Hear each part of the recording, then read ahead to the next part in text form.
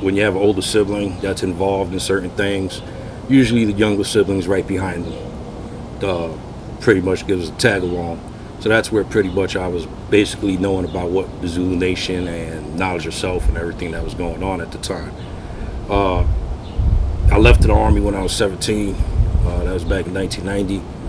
Came back, affiliated myself back within the Zulu Nation, was given my own chapter, but I had a chapter of youth. And my responsibility that I picked up upon myself was to make sure the kids were going to school, getting their grades correct. Any problems at home that I would try to situate with the family, times that the family didn't have money, I would take out of pocket and you know, help with notebooks, things like that, stuff they needed for school. I would do that. During that time also, I was catching a little beef within the Zulu Nation because the Zulu Nation wanted dues every month. And my whole thing about that is, you have 12, 13, 14-year-old kids, you shouldn't be asking them for money. You should be giving them money. And that's where I started having problems with them and started keeping a distance from them. A couple of years later, about 92, I started getting within the inner circle. B.O., which was head of Shockers at that time, was also doing security. He knew I was in the military. He knew my older brother also. When I would come to New York, I would pull security at certain clubs and certain celebrities. And that was pretty much about it. Then I started getting closer and closer within the inner circle, being around Bambaataa, being around Ahmed, being around TC Islam. TC Islam was also a friend of my older brother. At that time, there's always rumors. But I always looked at rumors as being rumors. If I don't know, if I don't see it for myself, it's just a rumor. I can't sit there and say, yeah, this is this person if I'm not seeing it with my own eyes. So comes the instance of the day. TC, I, and a few other individuals within the Zulus, we always club hopping a lot. Palladium, a couple other ground spots downtown. And that night, we was supposed to be headed to Palladium that night. Usually the apartment was always packed. It was always packed with people, everybody hanging out. So a lot of times, if you had movies that you bought from the Chinese guy for $5, you either went in the living room or you went to Band's room. I may have pretty much kept people out of his room. But the problem was, when I went in that night, the living room was packed. It was packed with people I ain't know. Plus the people that we was headed out to the clubs with. And I forgot. I don't remember exactly which movie we bought, but it was an old Chinese kung fu flick. So we went to Band's room. Band was sitting in there. So it was myself, Raheem. Raheem was an individual that always had problems. And whenever I was around, he was always by my side because I was pretty much always talking to him. He had somebody to talk to. And a lot of street beef he had, I ended up getting him out of that street beef. So we go into the room. I'm minding my business. We're watching the movie. And I grew up on the Saturday 3 o'clock specials. Always, it was either Godzilla, King Kong, Chinese flicks. You know, that was the Saturday specials, Sunday specials. So I was more into the movie than what was anything else going around. So just that, I can't even put it. But just something just caught the side of my view. Where I just, I turned around and I saw what the fuck was going on. And it's just straight disgusted me. It was just a grown-ass man messing around with a 16-year-old kid that it's in other countries you get killed for that stuff. But, I flipped out. I got up. What the fuck you doing? You got Bambaataa touching Raheem's dick, and Bambaataa's, trying to touch my leg, saying, you know, it's okay, everybody does this. And as soon as that happened, I just started beating the living fucking shit out of them. So everybody heard the ruckus because shit was just, it was a small room, just a small apartment. So everybody came running in. One of the people that came running in was Ahmed. Ahmed came, you know, as a group. I know it was more than just one person that pulled me off Bambaataa because I was trying to kill the motherfucker. But they pulled me off of Bambaataa from beating the shit out of him. Got into Ahmed's room. Ahmed was like, what the fuck was going on? What's happening? That's Bambaataa, blah, blah, blah. I told him basically, I don't give a shit who the fuck it is. It could be the goddamn Pope. I don't care. You touching a little fucking kid. Y'all knew about this. Y'all been knowing about this. I don't know nothing. Bullshit. You don't live with an individual for so many damn years and not know what the hell's going on. Plain and simple. So, come and behold where I'm just finding out recently where Bambaataa and my older brother had beef back in the day. And I ain't know about that beef. And B.O., rest in peace, was the one that kept the beef separated and squashed that whole beef back in 83, 84. So Ahmed knew who the hell my older brother was. B.O. knew who my older brother was. A lot of people in the street know who the hell my older brother was at that time. And pretty much there was, don't tell your older brother, don't tell your older brother. They knew what was going to happen if I told my older brother. I pretty much told him, fuck you. I'm done with this. You know, y'all are full of shit. There's other better organizations out here for the youth than you guys. Y'all ain't doing shit in New York for anybody.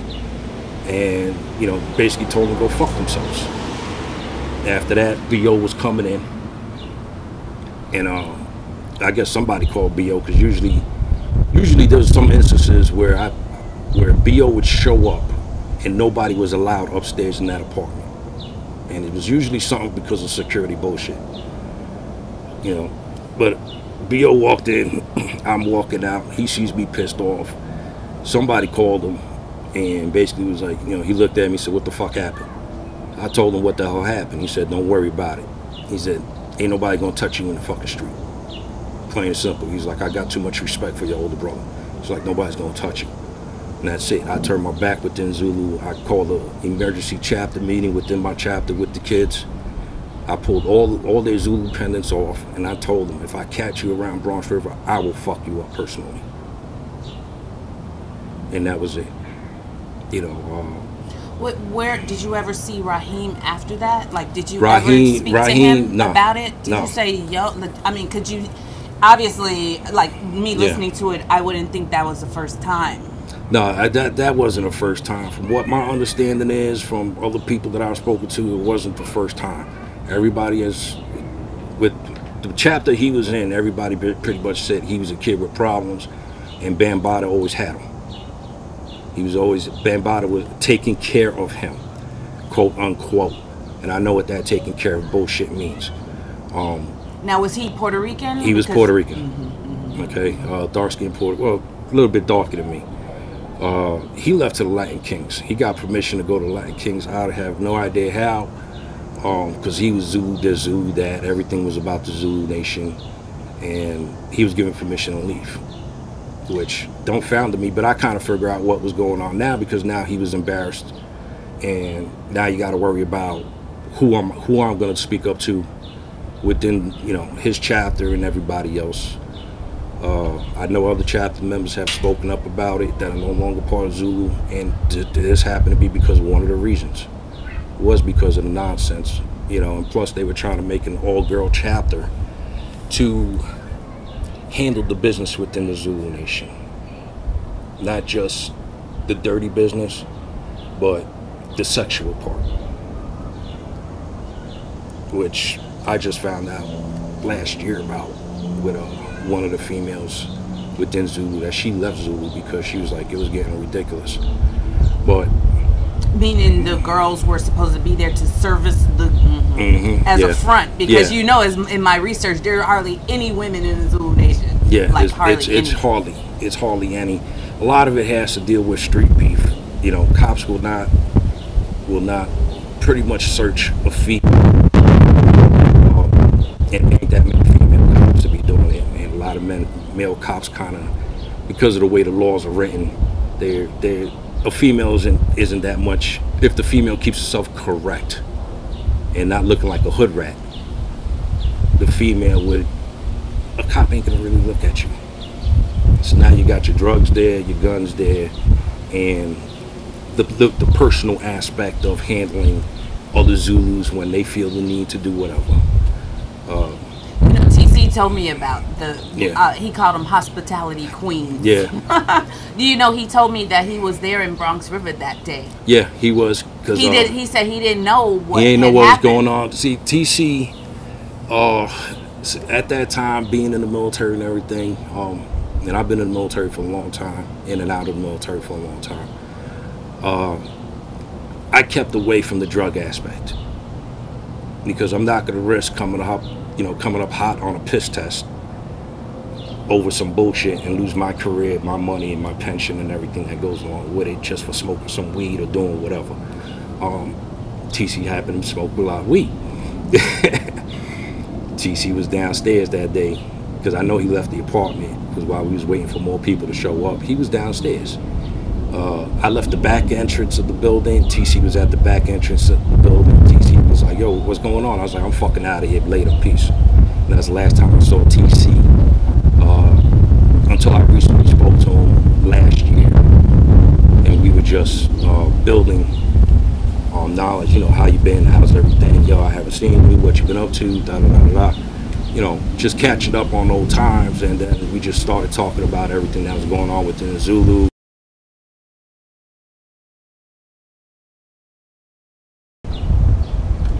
Okay. Yeah, so he's not a lot of people aren't trained to do things.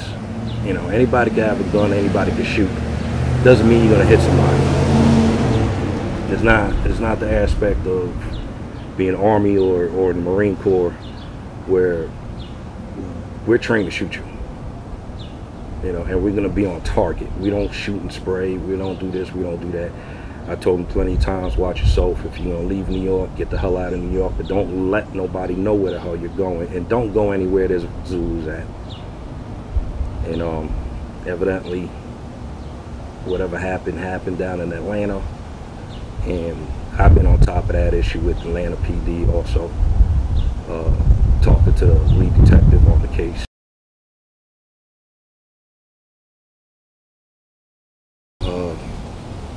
It's just the nature of the game. But at the end of the day, it's sad that one TC had to die that way. Because I know he knew a whole lot more than what was going on. And he didn't know that day of what happened. But even when TC and myself spoke about that day, he was like, dude, I didn't know. I was like, yo, it is what it was. I got my licks in. He got knocked around a couple of times. That's it. And TC was like, did you tell your brother? I was like, I told my brother be in prison right now. There would have been nobody within Zulu who stopped my older brother. And that's a fact. That's a strict fact.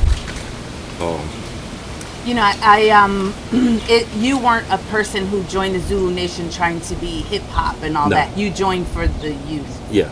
Okay. Yeah, it's like I said, it was for the youth. Okay. My upbringing was my upbringing. It was the old school way. You looked at your parents wrong, you got knocked around. That's the way it was. My father was always in the picture. If my mother felt that she couldn't handle something, she called my father 5 minutes. Taking 5 minutes wherever he was, and my face was in the ground getting pounded on. My father did not play those games. And I was always around my older brother, plus the way my family is, it was family. That's it. Cousins, aunts, uncles, you touch one of us, expect one of us to come at you. You're not going to see who's coming, but you're going to expect it. When it comes to dealing with the youth, there's aspects within being in the military. So you got to understand, being in the military is not just about fighting a war.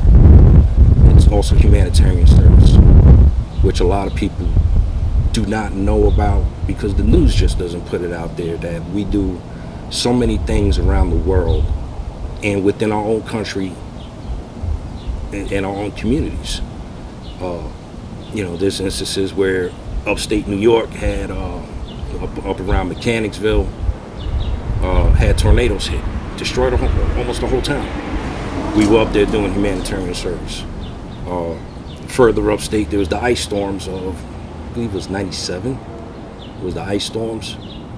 The roads blocked, snow 5 feet high. We were running around giving generators, getting food, getting people out of their homes. It's not just a war. We do for the people also. A lot of people don't see that, but my whole thing was, if I could fix and help kids get their education and be on top. It's an ant. Oh. If I could fix, okay, go ahead. It's gone. He fell to the ground. But you said if I could help kids. Yeah, if I could help the kids stay on track with their education, because during the 90s, the kids were just messing up. They were just going down. And I started seeing that. And a lot of these kids either had brothers or older brothers that were just messed up or in the street game, families that were struggling, families just couldn't afford stuff or were just doing the wrong thing. Sometimes these kids just need that figure that, yeah, I'm bossy. I'm bossy. I'm going to come down on you. I'm going to say what the hell I got to say to you, whether you like it or not. But sometimes a child needs that. A child needs someone that's going to be strong and say, hey, do your job, to do it correctly. If not, you're going to have to answer to me. And then we'll take it up from there. I can tell you right now, the kids within my chapter, a lot of them had really bad grades, pretty much failing. Within the next quarter, they were at C average. Within later on that year, they were B average kids. And what I was doing was, I would ask for everybody's report card. I knew when everybody was getting their report cards. I'd say, give me your report card, give me your report card. I'll look at it, it says, okay, you failing math. You got an A in math. Guess what? You're tutoring him. And that's the way it was supposed to go. And the kids were fine. Yeah, I had to get on top of some kids because that street mentality was, it was hard to get them out of it, but they were getting out of it. I could have done a lot with these kids. These kids, my whole purpose was with these kids were, get your education, go to college, whether it's community college or university or a state college. What matters is the degree that's in your hand, because the degree is what puts the money on the table to feed you and your family. Now we know degrees they're pretty much worthless, but at that time it meant something. I even had some of the kids within my chapter talking about they wanted to go to the military. All right, fine. What job you want to do? Or I want to do, don't put your aspects that high. Okay. Well, what do you mean? Military entrance exam is harder than the SAT. I'm letting you know that right now. You got to have to score a real high score just to get that job that you want. And I'm going to let you know right now, you can't go get arrested. Misdemeanors, depending on what the misdemeanor is, yeah, you could get in. Felonies, you ain't getting it. But you also need security clearances too. And that's FBI background checks. And, my whole thing was keeping them clean, keeping their heads in school, not worry about the street, not worry about the drugs, because there was a couple of 13-year-olds that were smoking, and I had to jump on them about them smoking weed also. But all in all, within that year, they were progressing, and they progressed very well. And I would say the end of that year, I had to start pushing them away from the Zulu Nation, because now you had chapters within the Zulu Nation having beef with Latin Kings, having beef with Nyatas, having beef with La Familia, having beef with this, and that. And they were trying to get my chapter involved in that. I was like, hell no, you ain't getting them. These kids. No, it ain't gonna happen. No, that's your problem. You deal with it. You keep the kids out of this. They don't need this nonsense. This ain't the 80s and this ain't the 70s. You know, it's a whole different ball game.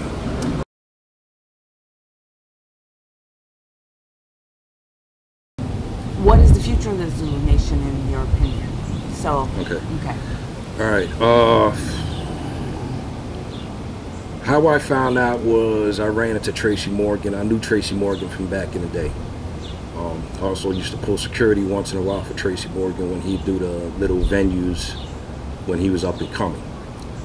Ran into him and he told me, says, hey, you know, you heard what's going on with Bam? I was like, what, the gay shit? You know, it hasn't changed. No, he goes, no, it's kids. And I looked at Tracy, I said, let me tell you something, don't ask me no more. I was like, walk away from the whole situation. And don't ever ask me again when it comes to Bam. So later on that day, see, I knew Poppy from the 95. I knew Poppy when he got locked up. Okay. You know, I went home and I was like, let me see what the hell's going on. Let me jump online and read all the nonsense that everybody puts out. I saw this in the daily news and I just laughed. You know, a few weeks earlier, I just laughed and I was like, yeah, they finally got him. You know, so you know, I went home. You know, a couple hours later, I jumped online and just started looking at everything. Then I saw the video with Poppy, and I was like, I know Poppy. I was like, finally, somebody's coming out speaking. I was like, I don't know Bee Sting or Ron Savage.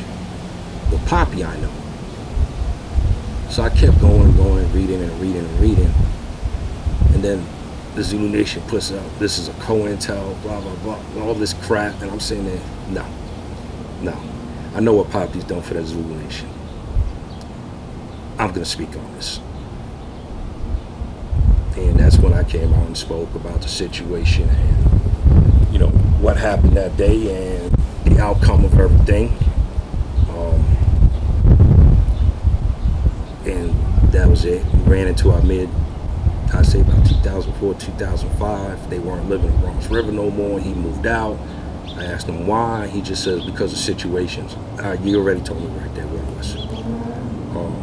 And that's it. Okay? Didn't ask about Bambaataa. Really didn't give a shit. You know, I maybe was more surprised to see me because he thought I was just gone out of New York for good. But he saw me and you know, that was it, and I kept it moving after that. Then the aspects with the Zulu Nation. They're holding on for dear life. Yeah. And they are trying to be involved, like Yoda and all these other ones are trying to be involved with the hip-hop museum. Yoda's full of shit. I know. He's been full of shit back in the day. Yeah. Almost ready, Ramel.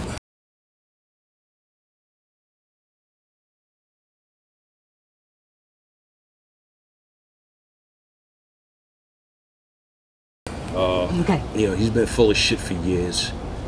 Me and Muhammad had some words at one time, and it had to do, again, with chapter dues within, you know, and I told him, you ain't getting shit from me. You know, I was like, whatever chapter dues I get goes right back to the kids and ain't going to you. If you guys ain't giving me money to give to the kids, then I don't give a shit. That's how I felt about it. B.O. got involved in that little instance also, and B.O. pretty much told him, don't ever ask him for money again. As it comes with the Zulu Nation, the Zulu Nation just needs to go to fucking hell. They're full of shit. They've been full of shit. They're just, I'm not going to say that they're hanging on to it. There's a lot of cover-ups. The cover-up's been there for years. You know, as I said, you don't live in the same apartment with an individual, sleep in the room right next door, and not know what the hell's going on in your own apartment when y'all been living together for 4 or 5 years. Get out of here. You're lying. And the council knew. They knew. They've been knowing. You gotta understand too, a lot of them are fucking sweet. A lot of them are on the sweet side. You know, and a lot of them, they're just there. And I'm gonna say, All three of them that they saying that are founders are not the goddamn founders. They're all goddamn sweet. Hip hop did not start down in freaking with the Herculoids out of freaking Cedric Avenue. It started in Songview. With Cool DJ, with Disco Mario, with DJ D and Tex. All spades, all out of Bronxdale, Songview area. That's where hip hop started. You know, and we're talking the early 70s. All this shit of Bambaataa with KRS-One bullshit, saying he was the head of the Black Spades. He wasn't shit of the Black Spades. He was just there. He was an information guy. Wherever there was information needed, they sent him to get the freaking information. He wasn't a warlord. He wasn't nothing else. That's it. He was a freaking gossip guy. You know. It's so funny how these legends have been allowed to proliferate like well, for a lot decades. of problems is you had Mario died. Yeah. Okay, so there's nobody defending Mario, and Mario can't defend himself from the grave. You got D and Tex and everybody else. They should have been speaking out a long time ago. I mean, really, it's kind of sad. At the same time, you have KRS-One talking all this hip hop history, and he's being fed the hip hop history by Bambaataa, and nothing's ever changed.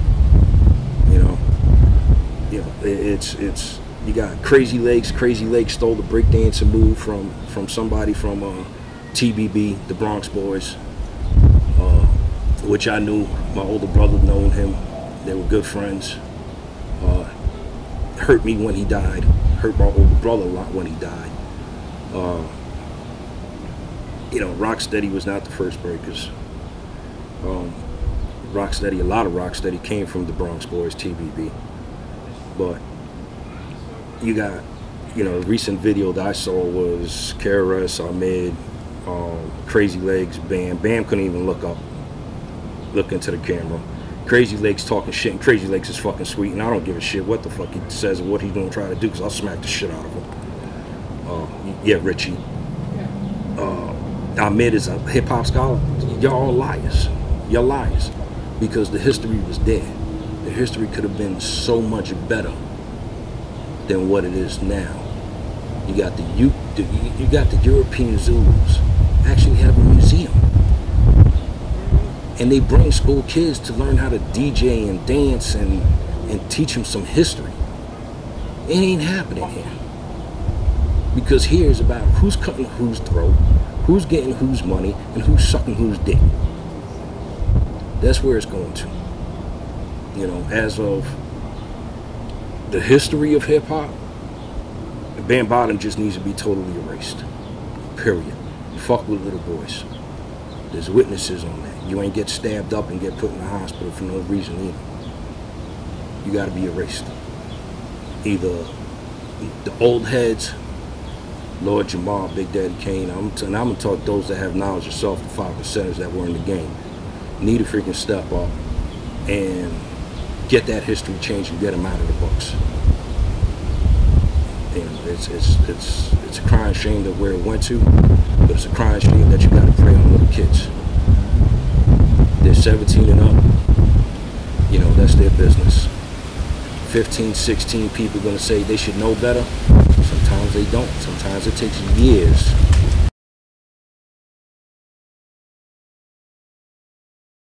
Sometimes it's just, you're not mature, you're scared, you want to be part of everything, and you give into it, and then later on down the road you realize, well, what the hell did I just do? After you wake up and see what you done did. But as a grown-ass man, you should know you shouldn't be messing with little kids. You know, like I said, Raheem was 16 at the time. Raheem knew better, but he fell for the prey. There's no question about it. He fell for it.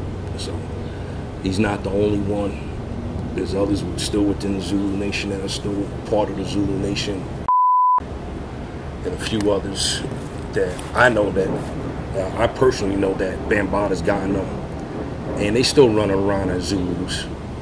And it's kind of crazy. It's crazy. It's crazy. They still got pictures. They still posting pictures, hanging out with Bambaataa. You still hanging out with Bambaataa out all these years, and Bambaataa got you. You still fucking him. You his fuckboy.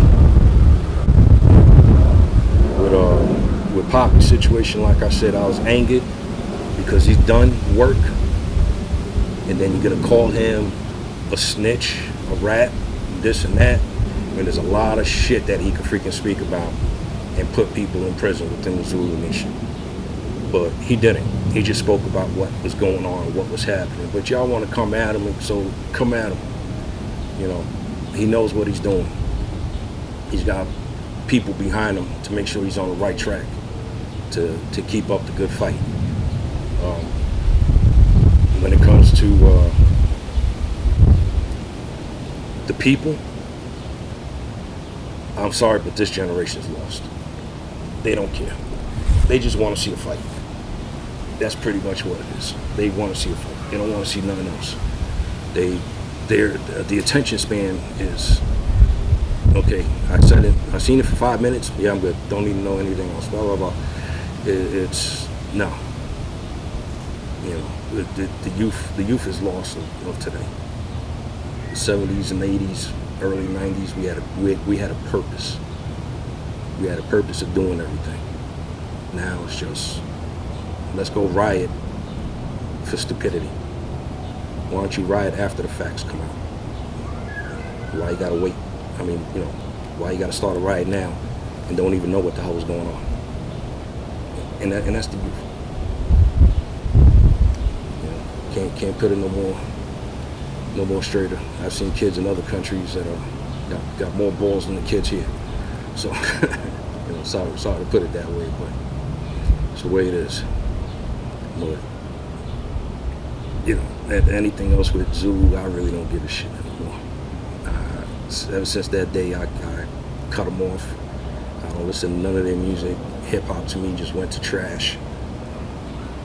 It's the movement, the fundamentals of having a genre where it educated you at the same time is gone.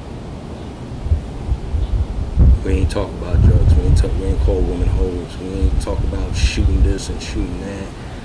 Once in a while, within the tape, the recording or whatever artist, you might hear a little something, but a lot of it was educating. It made you go look things up. It made you, we didn't have cell phones like they do today. So you had to go to the library. You had to do research. And that's what you did. Now it's